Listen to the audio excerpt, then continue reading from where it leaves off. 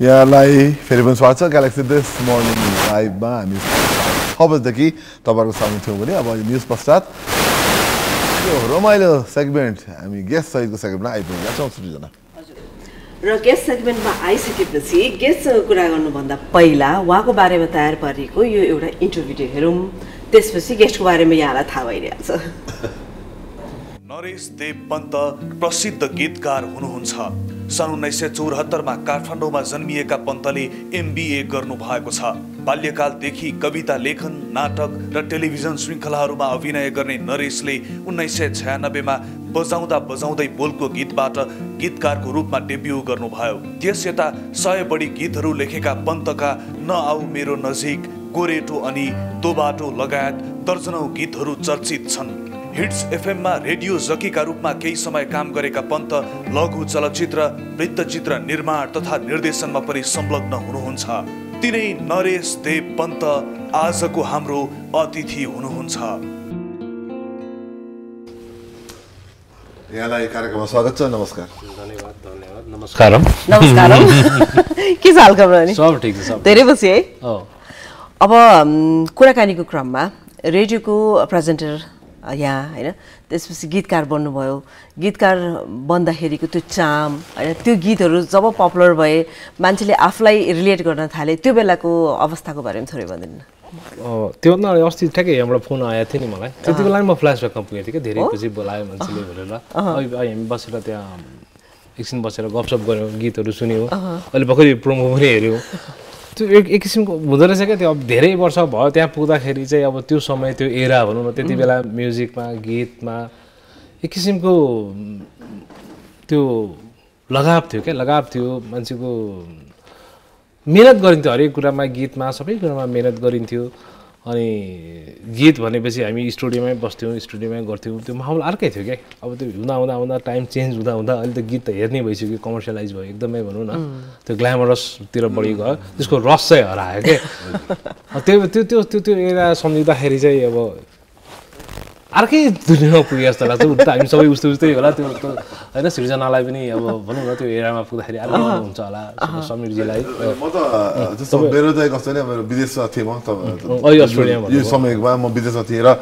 तपाईँको गीतहरू चाहिँ तपाईँले लेखेको गीतहरू चाहिँ सुन्ने मौका धेरै पाउँथ्यो। सुन्नु रमाइलो हुन्थ्यो कि विदेशमा हुँदाखेरि नेपाली गीत सुन्दाको त्यो अर्कै रौनक हुन्छ, सम्झनाहरू होइन।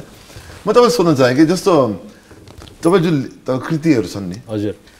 त्यो के मतलब व्यक्तिगत जिन्दगीसँग जोड्नुहुन्छ कि अथवा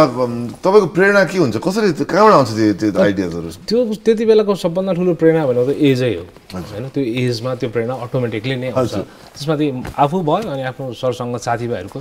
त्यो कुरालाई चाहिँ बोर्डमा चाहिँ ल्याएको हो। र त्यो कम्पोज गर्ने पनि आफ्नै एजको, गाउने पनि आफ्नै एजको, वरिपरिको घटनामा जो छन् मान्छे पात्रहरू छन् त्यो पनि आफ्नै एजका होइन। अनि त्यो एउटा टुक्रा उसको, एउटा कहानी उसको, एउटा कहानी उसको गरेर एउटा गीत बनेको क्या त्यो। तर त्यो टिम वर्क भन्छु म त, सबैको त्यो फिलिङ आफ्नोसँग कतिको जोड्नुहुन्छ? आफ्नो पनि अटोमेटिकली आइन्छ एजमा। त्यो एजमा त त्यो त लिँदिनँ भन्दा पनि आइहाल्छ नि। मलाई हेर्ने सुनिल बर्देवाको गाना सम्झिनु मन लाग्यो। हजुर, होइन त्यो गानाको विषयमा थोरै भन्नु। यस्तो पपुलर थियो होइन, एउटा किसिमको मेमोरिजहरू। एक्चुअलमा भन्यो भने त नरेशको हरेक गानामा आफ्नै किसिमको पर्सनल मेमोरिजहरू छ मेरो चाहिँ होइन। र पनि त्यो सुनिल बर्देवाको गानाको विषयमा थोरै भन्नु। त्यो सुनिल अब हुन त सबभन्दा पहिला सुनिल अब सम्झिन्छु, श्रद्धाञ्जली पनि दिन्छु। एकदमै ट्यालेन्टेड, एकदमै अब के भने भगवान्ले धेरै कुरा दिएको मान्छे हो। तर चाँडै हामीबाट बिदा भयो, त्यसको लागि चाहिँ अब दुःख नै मान्नुपर्छ। उसको सबभन्दा राम्रो उसको गीत एकदम थोरै गाउँथ्यो क्या। त्यो कम्पोजिसन गर्थ्यो, सेलेक्सन गर्थ्यो। अनि हामी चाहिँ सँगै हुन्थ्यो, स्टुडियोमा प्रायः सँगै हुन्थ्यो, म्युजिकको कुराहरू हुन्थ्यो। अनि एउटा गीत उसले बनाएको थियो, यही गोरेटोनी उस्तै छ गल्ली भनेर। त्यो अगाडिको लाइन चाहिँ गरेको थियो कि गोरेटोनी उस्तै छ गल्ली भनेर। अनि यसलाई चाहिँ कम्प्लिट गर्नु पऱ्यो भनेर त्यो स्टुडियोमै बसेर अनि एउटा थिम निकालेर गऱ्यो। त्यो गऱ्यो, त्यसपछि त्यसको रेकर्डिङ उसले गर्ने भने धेरैचोटि रेकर्ड गरेँ क्या त्यो। तर कहिले चित्त बुझेर एक दिन राति 12 बजे चाहिँ नमस्ते स्टुडियोमा गयो। ओपोसमा गरेर थियो, ओपोस भन्ने स्टुडियो थियो पुल सडकमा, त्यहाँ गरेर थियो। त्यहाँ उसलाई चित्त बुझिरहेन, लास्टमा भोकल मात्र उसले राति त्यहाँ गरेर गराएको थियो क्या। त्यति त्यो लगाव थियो कि गीत, त्यो म्युजिककै लागि जन्मेको मान्छे म्युजिकले नै लिएर गयो क्या उसलाई चाहिँ। त्यो मेमोरी थियो त्यति बेलाको चाहिँ। अब हामीहरू सबै बस्थ्यौँ, नवीन भयो, सञ्जीव भयो, अब सुनिल भयो, हाम्रो रेकर्डिस्ट हुनुहुन्थ्यो इन्जिनियर हेमन्त श्रेष्ठ भयो, हिट्स एफएमको दिपेश श्रेष्ठ भयो, यी सबै भनौँ न त्यति बेला मिडियादेखि लिएर कलाकार सबै एउटै ठाउँमा हुन्थ्यौँ गीत सङ्गीतकै कुराहरू धेरै हुन्थ्यो त्यो त्यो सम्झिँदा त अहिले त त्यो एउटा कथा जस्तो लाग्छ अहिले त्यस्तो हुन्छ कि हुँदैन मलाई थाहै छैन अब आफू नलागेर हो कि अहिले त अनि किन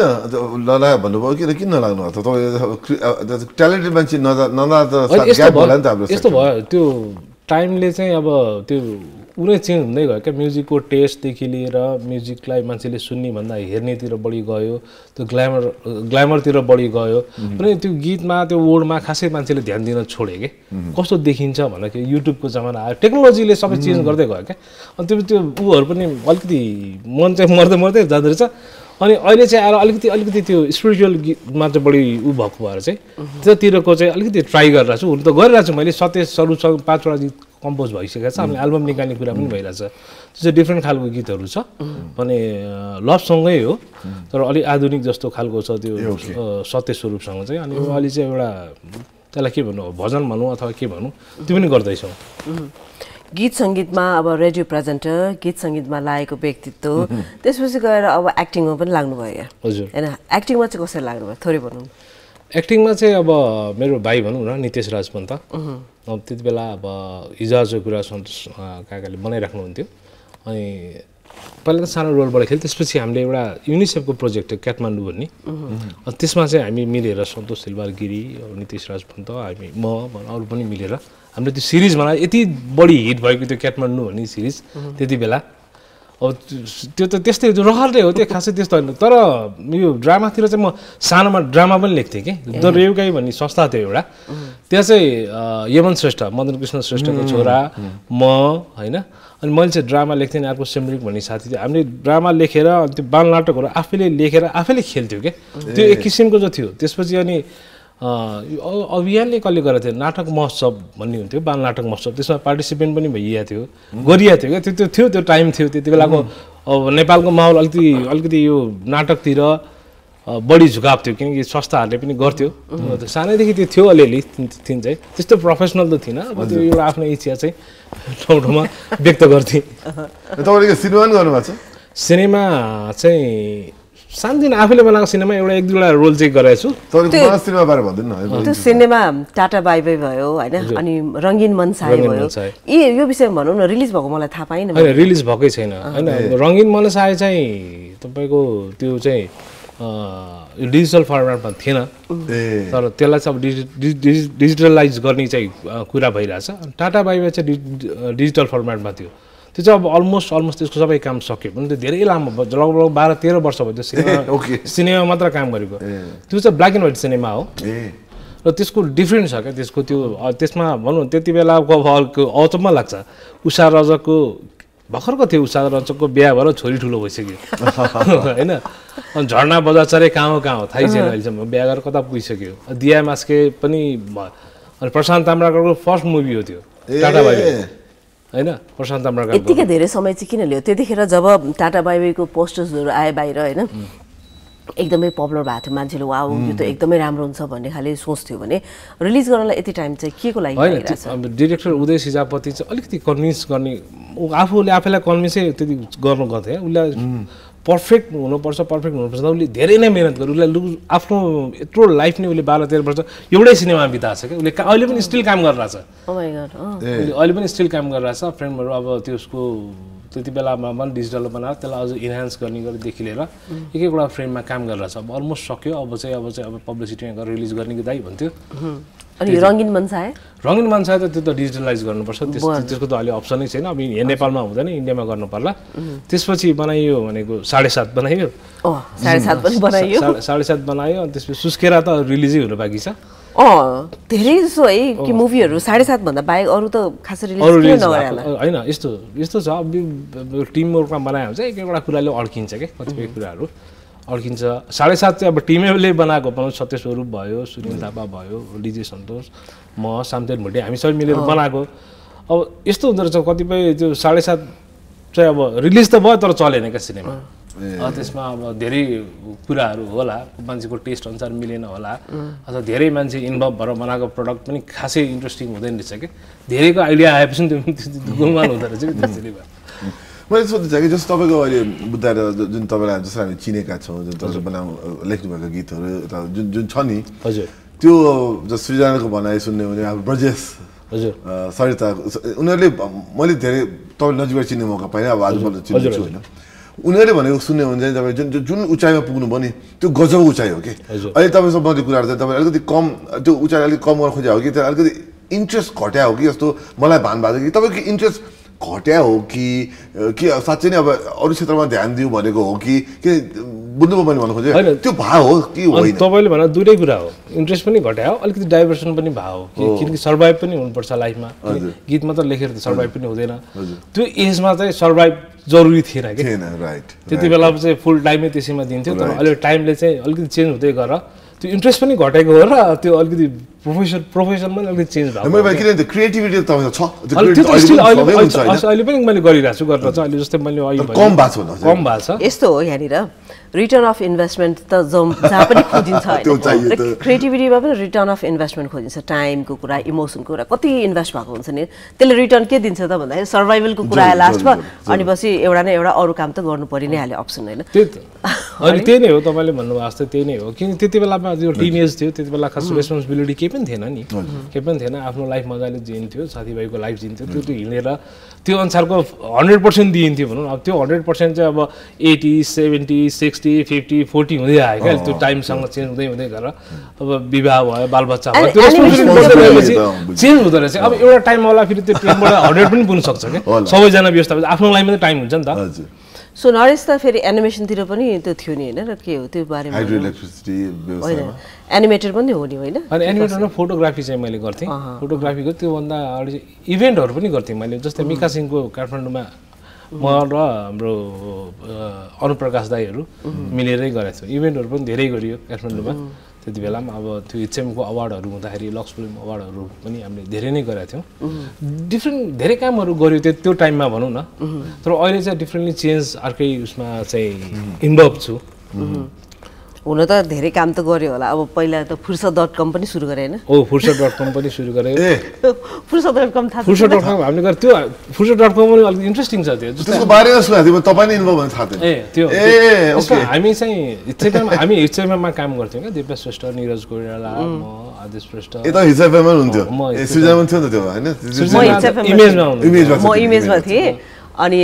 नरेशहरू यता हिट्स एफएम अब निरज सर अहिले आइडिया सबको सिइओ हुनुहुन्छ हैन तर डाइरेक्टली हामी कुराकानी चाहिँ हिट्स एफएम छोडेपछि के गर्ने भने ग्रीन प्रोडक्सन्स भन्ने कम्पनी खोल्यौँ के त्यसले चाहिँ रेडियो प्रोग्रामहरू बनाएर नेपालभरि नै चाहिँ हामीले डिस्ट्रिब्युट गर्थ्यौँ त्यो कन्सेप्टमा सुरु अनि त्यसपछि दिपेश श्रेष्ठ पनि मान्छे एकदमै ट्यालेन्टेड ऊ पनि टाइमभन्दा अगाडिको मान्छे हो के तपाईँ इन्टरभ्यु सुनेको थिएँ मैले उस पनि टाइमभन्दा अगाडि उसले त्यति बेला एउटा कन्सेप्ट एउटा वेबसाइट गरौँ भनेर हामी वेबसाइट गऱ्यौँ फुर्सद.com भने एकदमै राम्रो भयो क्या तर त्यति बेला त्यो भनौँ न अहिले जस्तो इन्टरनेट फास्ट पनि थियो त्यो डायलअपबाट सुरु गरेको थियो त्यो त्यति बेलाको थियो खर्चालु थियो अनि त्यो मान्छेलाई इन्टरनेटमा वेबसाइटमा एडभर्टिजमेन्ट गर्नुपर्छ भन्ने कन्सेप्टै थिएन कि कन्भिन्सै गराउन नसक्ने थियो कि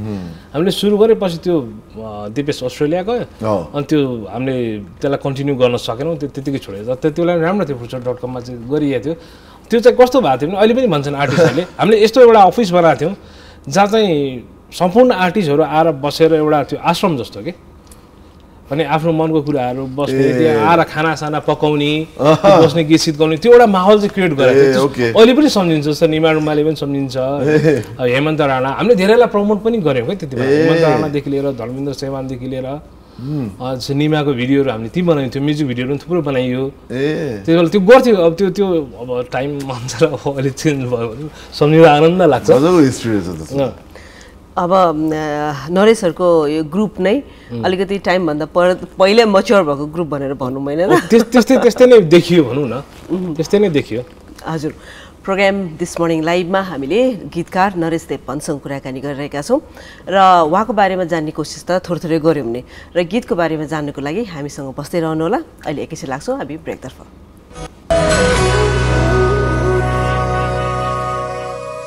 Goodwill Finance, financing for success since 1995. Goodwill mai cha vishwas janta ko, Goodwill mai ho sathi safalta ko. Goodwill Finance, financing for success since 1995.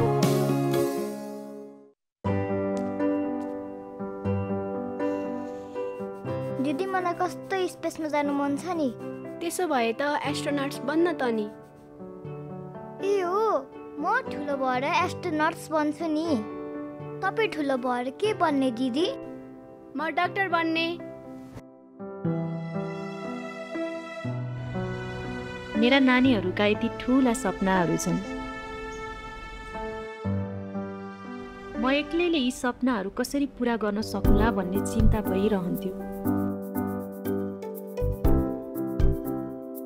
तर अहिले चिन्ता गर्न छोडेर मैले एभरेस्ट ब्याङ्कमा बचत गरेकी छु त्यसैले मेरो बच्चाहरूको भविष्यलाई लिएर ढुक्क छु थोरै नै किन नहोस् बचत गर्ने बानी बसालौं एभरेस्ट ब्याङ्क दिगो दरिलो र विश्वासिलो Galaxy This Morning Live co-sponsor Goodwill Finance Limited, financing for success since 1995. Associate sponsor Everest Bank Limited, Digu, Darilo र विश्वासिलो. Nepal Wool House, Hotahiti, Asan, Kathmandu.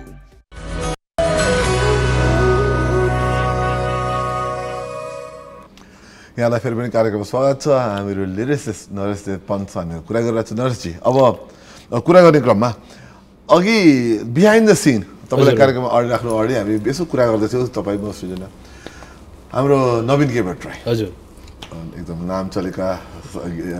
गायक हामी सबैले चिनेका तपाईँ र उहाँको धेरै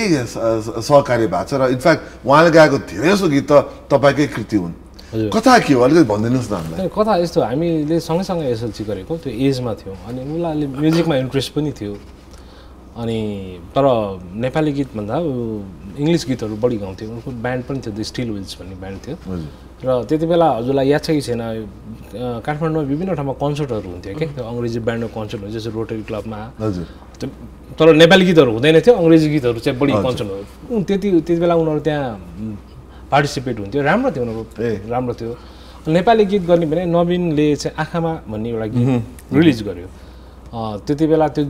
गीतले चाहिँ धेरै नै राम्रो बजार लियो भनौँ न उसलाई एउटा आइडेन्टिटी दियो पप सङ्गीतमा त्यसपछि अर्को गीत गर्ने भन्दाखेरि चाहिँ अनि हामी त 24 आवरमा झन् 18 आवर त सँगै हुन्थ्यो भनौँ न त्यो एजमा सँगै हुन्थ्यो अनि दो बाटो भन्ने गीत गर्ने कुरा गरियो दो बाटो भन्ने गीत रेकर्ड गर्यो त्यो चाहिँ हामीले न्यु रोडको तास स्टुडियो भन्नेमा रेकर्ड गरेका थियौँ अनि त्यो पहिला एउटा भर्सनमा रेकर्ड भएको थियो पहिला अल्फामा रेकर्ड भएको थियो अनि त्यो भर्सन खासै चित्त बुझेर नवीनलाई अनि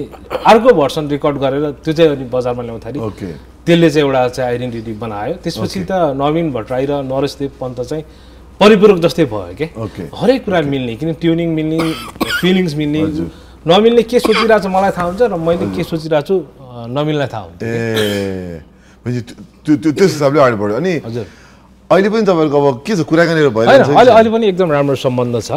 बिचमा पनि गरियो एक दुईवटा गीतहरू सँगै गरियो अहिले पनि राम्रो सम्बन्ध छ अनि नवीनसँग धेरै नै नलेज छ क्या नलेज भने म्युजिकमा ऊ पनि म्युजिककै लागि जन्मेको कतिपय मान्छेहरू हुन्छ नि मैले धेरै सङ्गत गर्ने ऊ पनि सङ्गीतकै लागि जन्मिएको मान्छे हो र उसले पनि धेरै नै गरेर राम्रो छ क्रिएसनहरू राम्रो गर्छ अहिले पनि हाम्रो बेला बेला कुरा हुन्छ सँगै गर्ने कुराहरू पनि छ म्युजिक अझ पनि गर्ने कुरा छ बिचमा एउटा गर्न त गरियो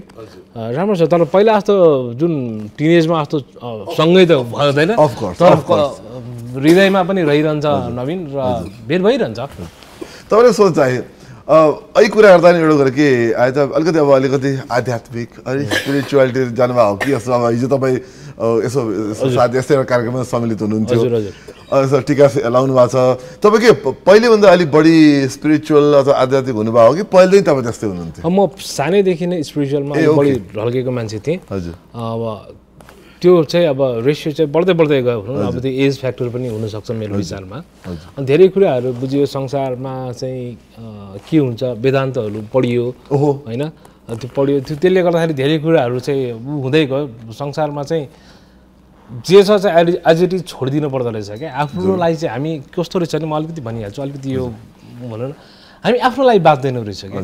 सबै अरूको लागि बाँच्छौँ कि कहिले श्रीमान भएर बाँच्छौँ कहिले पिता भएर बाँच्छौँ कहिले दाइ भएर बाँच्छौँ कसैको छोरा भएर बाँच्छौँ कसैको साथी भएर बाँच्छौँ कसैको हाकिम भएर बाँच्छौँ कसैको स्टाफ भएर बाँच्छौँ आफ्नो त लाइफै हुँदैन रहेछ क्या होइन त्यो आफ्नो लाइफ चाहिँ कहिले बाँच्ने त जुन दिन मान्छेले त्यो आफ्नो लाइफ बाँच्न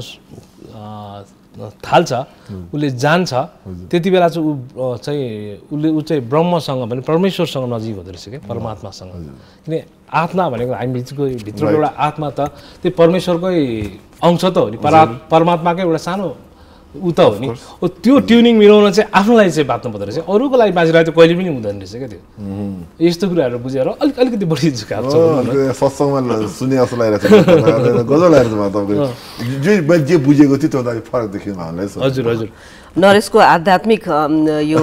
छ नि प्रवचन सुन्यो भने त धेरै सुन्न मिल्छ उसबाट धेरै ज्ञान त सृजनाजीसँग पनि हाम्रो पहिलोचोटि भनौँ 3 जना थियो तर हामीसँगै बसेर आर्ट अफ लिभिङको एउटा मेडिटेसन सेसनमा हामी सँगै थियौँ कि त्यो भएर पनि हो धेरै नै छ कहिले काहीँ भनौँ मलाई केही ऊ भयो बेलामा राम्रो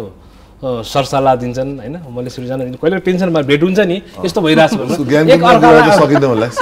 एकअर्कालाई सपोर्ट गर्छु कुराले भनौँ न उसले सृजनाको ज्ञान गुणको कुरालाई हामी सक्दैन हामीले पनि राम्रो हात उठाइसकेको छ सृजनाले बोलेपछि हामी सुन्छौँ उनीहरूले मलाई उडाउँछ कि यही क्रममा छ नि नरेश कस्तो भन्दाखेरि गीत सङ्गीत त अब सबैलाई मनपर्छ नि हामी एकअर्कामा एक किसिमको ट्युनिङ भयो भने नै त्यो गीतहरू त्यो सङ्गीतहरू मनपर्ने होइन तर एज अ गीतकार अनि कसलाई गाउन दिने कसलाई सङ्गीत गर्न दिने भन्ने कुरा पहिल्यै फाइनल गर्दाखेरि सजिलो हुने हो कि कस्तो एकचोटि भनौँ न त्यसपछि अब अहिले चाहिँ कस्तो छ त्यो बेलामा चाहिँ के थियो भने आफ्नो एउटा सर्कल मात्र थियो कि सर्कलभन्दा बाहिरमा खासै निस्किँदा पनि निस्किनँ अब जस्तै सुगम पोखरेल भयो नवीन भट्टराई भयो निमारुमा भयो कर्णदास भयो सुनिल यो सर्कलभन्दा म बाहिर निस्किन् किन यिनीहरूसँग नै हुन्थेँ